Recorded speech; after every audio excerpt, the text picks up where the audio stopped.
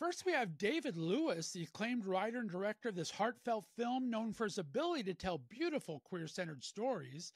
Dave has crafted a narrative full of charm, emotion, and just a little bit of magic, I think.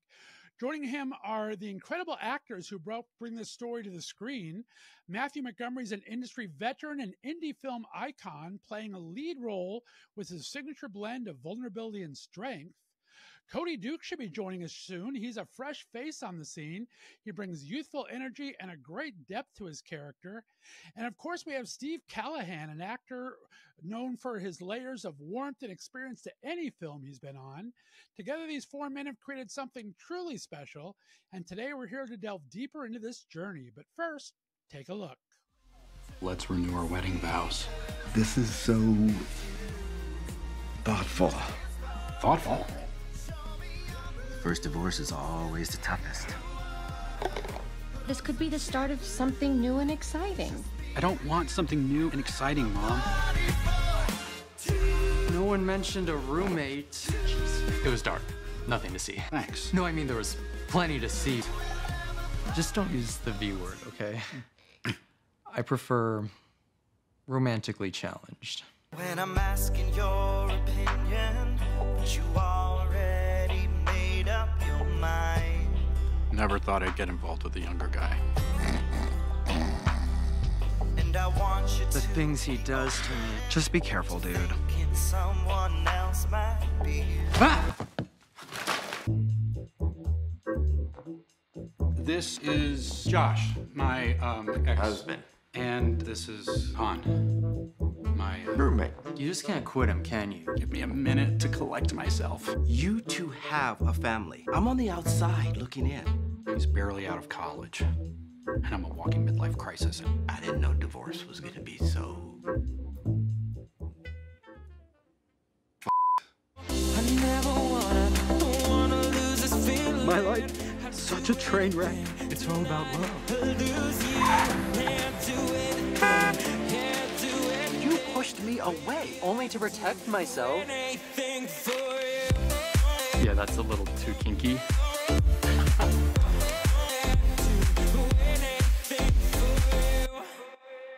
There was an orgy and you didn't invite me? Welcome back, everyone. That was the trailer to All Kinds of Love, available next week on video on demand and digital release. David Lewis, Matthew, and Steve, welcome to the show. How you guys doing today? Thank you. Doing great. Great. I appreciate you so much coming in. It's early on a Saturday for you guys. I've already had my breakfast and 3 cups of coffee, so I'm doing good. I'll try not to talk too fast for you. David, I absolutely loved Rockhaven, and Longhorns was so much fun. And now I really want to see Redwoods with Matthew. You have just been killing it in these films. Congratulations on this new film, sir. Thank you very much, Scott. I really appreciate your kind words and support. Well, I absolutely love getting a sneak peek from it. And Matthew, you've been one of the producers on this film. You also produced, I'm a huge Christmas movie nerd, so both you and Steve worked on Make the Yuletide Gay. So I'm excited for Christmas movies next month. So I'm excited to have all you guys on board. I've been fans for quite a while. Let's get into this movie, though. David, tell me about, it has such a fresh and heartfelt story. What inspired you to write the film? You know, it all started out with the premise of someone getting divorced on, marriage equality. I mean, when marriage became legal. I thought that's a funny premise, but as the story developed, I thought it became something much deeper and still funny that would mean something to people. And that's kind of how it started. But I don't know if there's ever been a project where the characters just kept getting more and more attached to these characters, and the actors really brought them to life. And that's, it's one of the magic things where things just came together, I think. And we think we've made something that is funny, but meaningful too. Agreed. And all those things are so relevant today. All these different, I mean, everyone's so interested in what we do in the bedroom, and we don't know half the time, right? Between our thruples and stuff, we're still figuring it out as gay men going along here. Matthew and Steve, talk to me. This film balances comedy and romance beautifully. How was it to kind of see those items blended so great in the script? How was the script when you guys first saw it? Oh, I was really taken by the script because of that sort of that combination between those two elements. You know, it's very heartfelt and very sweet, but also very funny. And but I think tackles some very real issues, you know, in relationships that we all sort of deal with. And yeah, I was very taken by the script when David first approached me with it. Matt or Steve, how was it for you? Oh, I loved the script right from the beginning. You know, Matthew was attached to it from the very beginning of the idea of the project. So I knew that that David and Matthew were talking about this project. And then when I read the script, I was like, oh, this is wonderful. And then David brought me on to cast it. And so I became the casting director of it. And then I got really deeper into it, and just peeling off the layers of the story, I fell in love with the characters as well. Well, we got to talk about the casting, David. I was talking to Steve off air. I just thought everyone's role was played so beautifully. When he brought these characters to you, how involved were you? Was it like hit off the park first time? Did you guys go back and forth on anybody? Talk about the casting from your perspective, David. Well, you know, like I learned early on in my career that you know, the best directing equals casting. And so Steve was so invaluable. Like, you know, I think there was, you know, a couple tough casting decisions we made, because we had some really good people who were really, really different and brought different things to the role, particularly in the character of Trey, and Steve kind of guided me, you know, because I never thought about, you know, originally the character wasn't even trans, and you know, and Steve, you know, and like we met this guy in casting, Marvel Rex, and then we just went in a direction where I did actually even change the script to incorporate. So, we got Cody joining us. I'm going to bring Cody into the conversation, David. Give me 1 second. Okay. Here. Okay. Cody, welcome. How are you, sir? I am excited. We've been just starting our conversation with David and Matthew and Steve here. Such a great job on the film, my friend. Congratulations. Thank you so much. And sorry, I'm like, they said EST time, but I guess it was ET time. I was telling the boys, time zone math has never been my forte. I've been doing this 9 years, and I mess it up all the time. So you are. I always like double and triple check it, and EST time is like 11 a.m. right now, so I'm like straight out of bed. So here. We are good to go. And David was just talking to us about the casting process. I mean, you have veterans in Matthew and Steve. Cody's relatively new. Talk and continue what you were saying about the casting, David. Yes, it was just, you know, like Steve and I worked, you know, like, I mean, he was just really, could steer me away from bad choices. He did what a good casting director does.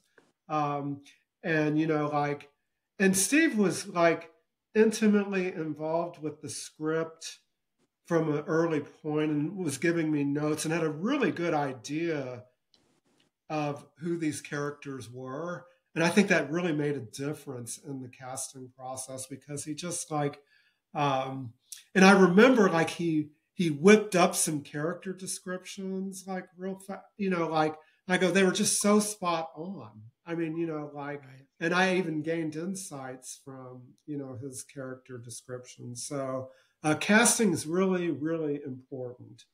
And so that's, I just can't speak it highly enough of the job he did.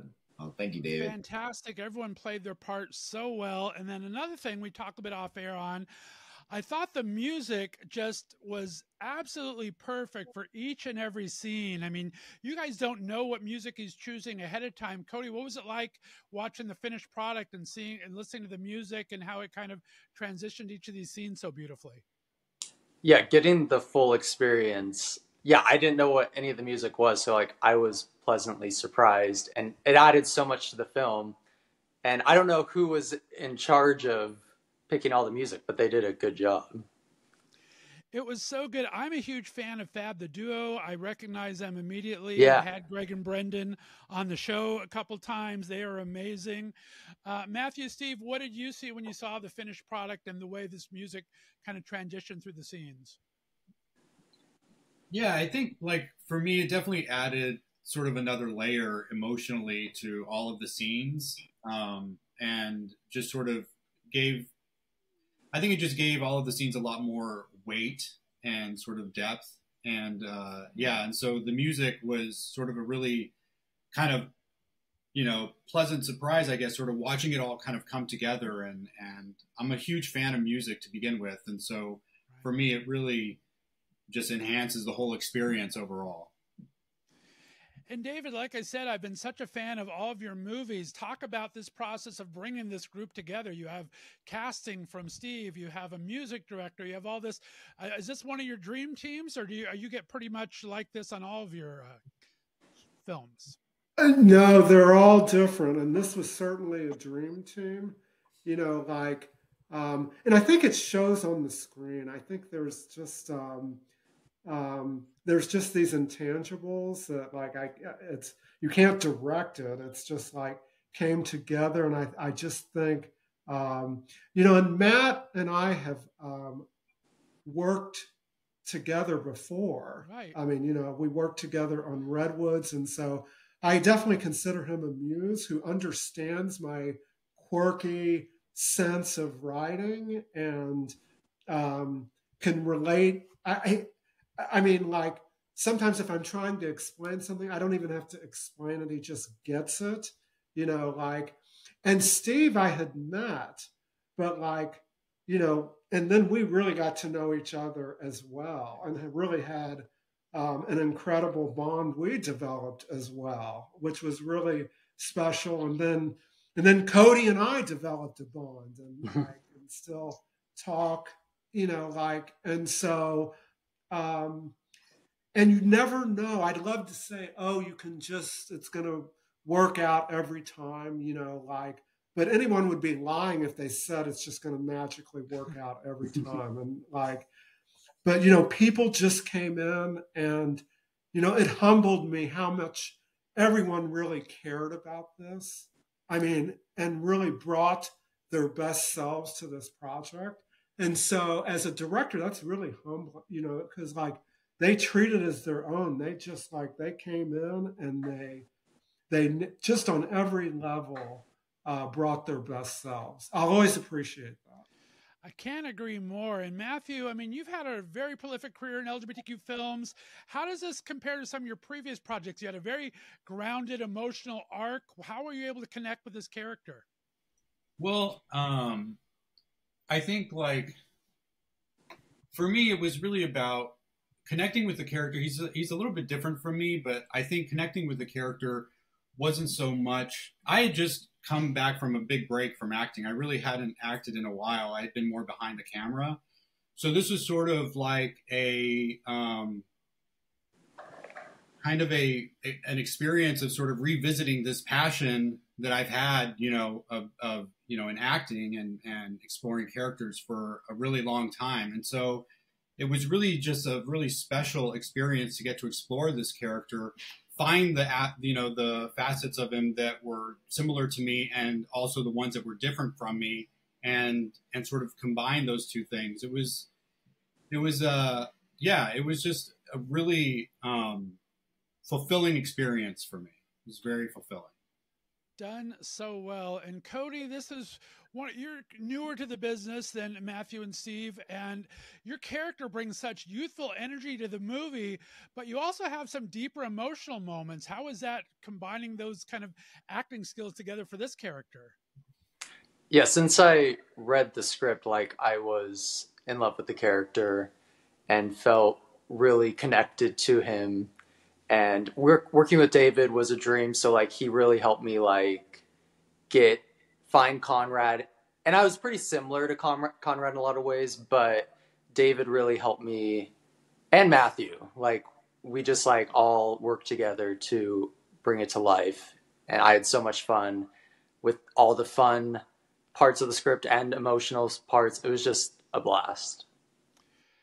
So well done. As the kids say these days, what it was dank? I don't know. I'm trying to figure it out here, but I'm kind of going. Steve, talk about this compared to you have such a prolific career yourself.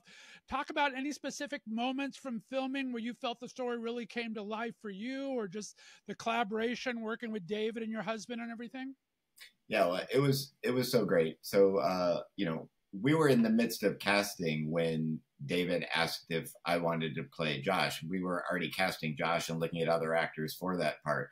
And so then I was so excited because it was a character that I was really interested in, because a lot of the actors who were looking at that character looked at him as like the villain. And I always thought of the character as like, they just weren't right for each other, Max and Josh. And that doesn't make either one the villain. And so getting to play that, but then playing ex-husbands with your real life husband was very, very interesting. And, but yeah, I just loved the cast that we brought together. I love the characters. I love the writing. Matthew was attached from the beginning. So when David and I met about casting, we started with Conrad and said, we already know that Matthew is a fantastic actor, so Conrad has to be good too. We can't have somebody who's not going to match him scene to scene. And so that role was cast, months before anybody else. We had to lay the groundwork of, we had our Conrad and we of course had our Max. And then once we found Cody, it was like, oh, done. These guys put it off from the beginning. And then putting them together for the first in-person audition, because we started on Zoom, they just nailed it from the beginning. And Cody walked out and David and I looked and we're like, okay, that's our Conrad. It was pretty easy. Absolutely love that. And David, from a writing and directing standpoint, you have these three powerful people in there, plus all your supporting cast. I mean, Matthew's mom and dad were amazing. Were there any memorable or unexpected moments on the set that kind of shifted your vision from the film, from the original at all? Like it was, I think the main thing that I always set out to make something that was meaningful, like that had depth. But I think I was still even surprised as we were filming how much depth there was. And they were because there's a lot of zaniness going on here, and thruples and, kind of some crazy situations and stuff like this. But I said, this is,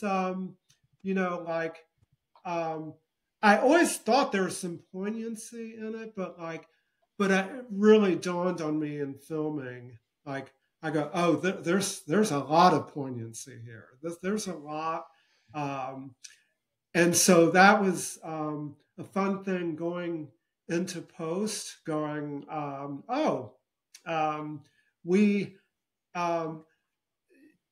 It's hard to describe, but that was probably the biggest surprise I had.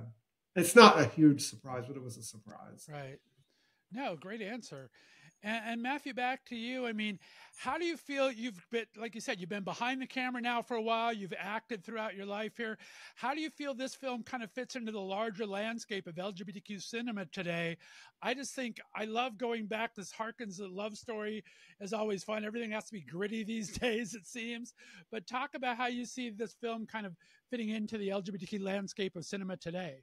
I mean, I think it's a movie. For me, it's. I think what's special about it and how it fits is that it's a movie about trying to find love in finding love in unexpected places and being open to that experience and being open to maybe exploring something that may seem foreign to you. And for me, I think it encompasses all of that. And so that's I feel that that's all relevant. Those are all relevant conversations that people are having about relationships today. So that's sort of where I feel it fits. I love that. And Cody, being one of the newer experiences for you, is there anything that you've got any advice you've had kind of going into this that really helped shape your performance, or anything you got from these three that kind of helped you in your acting in the future? I think they just all made me feel like so welcome and assured me that I was their Conrad, and they, yeah, just helped me like the whole way. And we had rehearsals, which was really nice. And we just got to like bond and just feel comfortable with each other. And that really helped me, like, as a first lead role, that they were just holding my hand the whole way. And yeah, we just had like a nice bond together. That's amazing. Rehearsals, you don't hear of that often, I especially know. Yeah, it was nice. in independent LGBTQ films. That's a little difficult. David, talk about what you're hoping the audiences get out of this film. What was, I mean, there's so many different great aspects to it. What are you hoping the audience walks away with?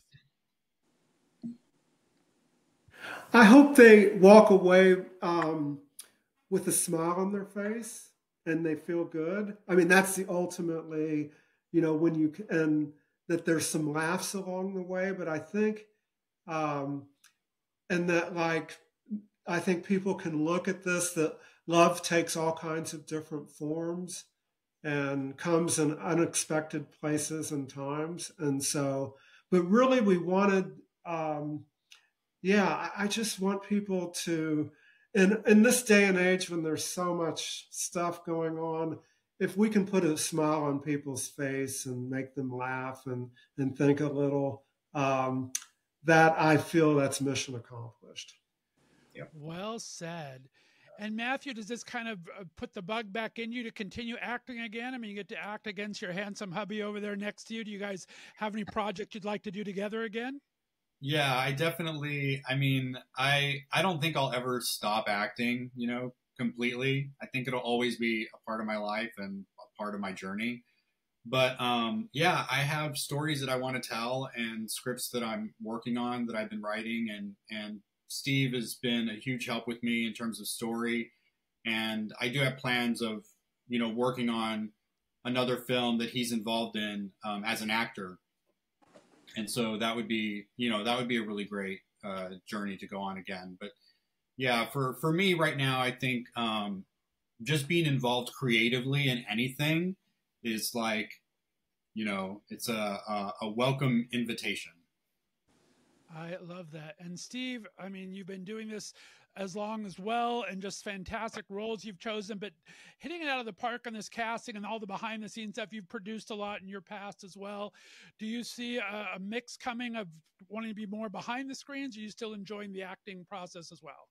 I definitely enjoy the acting more than anything, but just being on set, doing anything with producing, casting, anything, I just like to be a part of the industry. But yeah, acting's my number one love. I love that. And Cody, talk about your expectations. I mean, you've come into this on a pretty well-established hit film with some excellent actors and directors. Nowhere to go but up here for you. Tell me about your visions for your future. What are you hoping to get in the future for your acting career? Do you see yourself going behind the camera ever? Well, David kind of inspired me to start writing my own scripts. So he really helped me write this one script, gave me some good advice on it called Out on Top. And I have a couple production companies interested in that one. And then I've written another script called In the Beat of a Heart that I'm still working on. And I'm also like writing a play. So like David kind of really got me interested like in screenwriting more, and kind of Matthew, because Matthew writes screenplays too and is a USC screenwriting professor. So I've started to really enjoy writing as well as acting, which has been fun, and like writing roles that I would like to play. Amazing. And you have some great mentors that are helping you out. I mean, that's the business anymore, especially after the strike and everything. There's not a lot of product coming out there from writers. If you don't write your own stuff anymore, it's very difficult. I remember I started this show about the same time the film was set, back the week after marriage equality was my very first episode of the podcast, where I had a couple of plaintiffs from there. And it's changed so much. Back then it was all web series and everything because the same thing, you weren't getting good roles, so people were writing for themselves and doing the whole package. Do you see the film industry hopefully coming back more, David, and kind of doing bigger projects like these?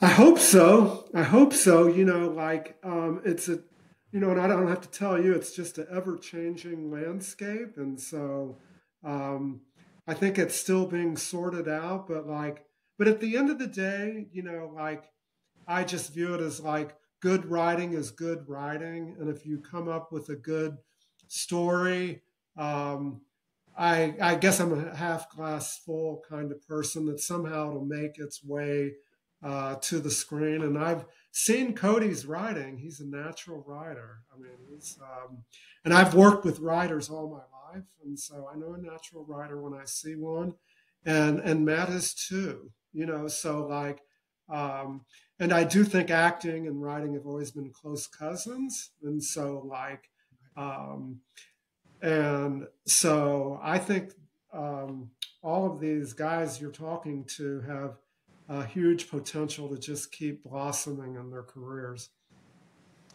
I agree 100%. Well, Steve, Matthew, David, and Cody, it's an absolute pleasure talking on the Left of Str8 show today. We have to have you all back individually and talk about your careers. The movie's called All Kinds of Love. It's available on video on demand and all digital platforms October 1st next week. Guys, thank you so much. I appreciate you.